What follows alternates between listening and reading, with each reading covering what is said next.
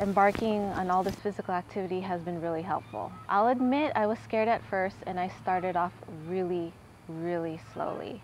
Thankfully, Dr. Green, Joycelle, her nurse practitioner, and even my UCSD family med doctor, they were really helpful in helping me cope through this, and they told me, they said, you can still lead a normal life.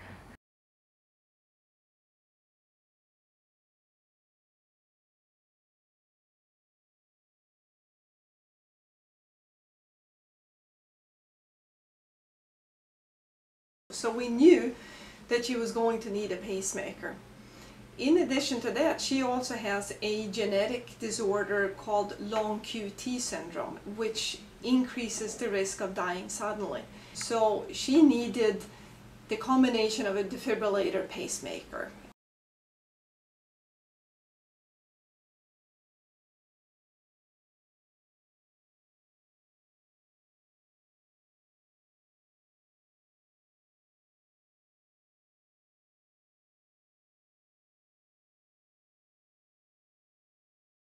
About 700,000 new devices go in worldwide. That is about 1.4 million leads. And we want them to work well, and almost always they do. And the patients who get the devices, they feel better and they can save the patient's lives. But because so many of them go in, there will be problems. It's important to be able to be precise. To be familiar with the tissues, the quality of tissues that you can expect, different areas along the lead. As the lead traverses through the vasculature, has different tensions that you can apply to it.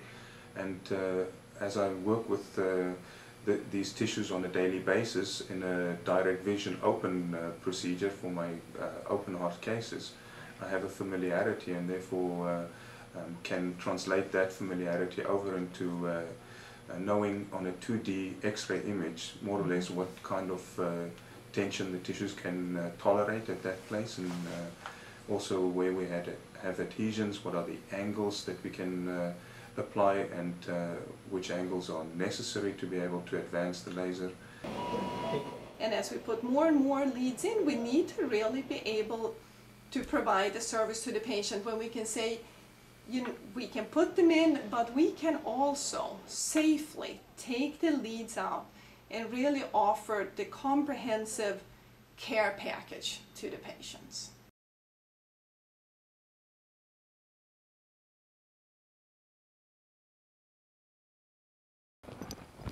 She really did a great job adjusting to living with the device, and has gone about living, having children, being very active, working, and it's been wonderful to see.